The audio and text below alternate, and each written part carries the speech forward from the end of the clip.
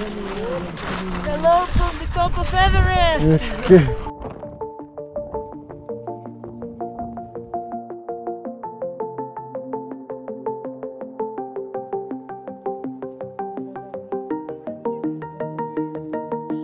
Bringing Ukrainian flag to the top of the world during the Everest season, when all eyes are on Everest actually, is a good opportunity to bring the attention of many people, saying that it's not over yet in Ukraine, like the war is still there, because it's a pity, but sometimes people get used even to the war.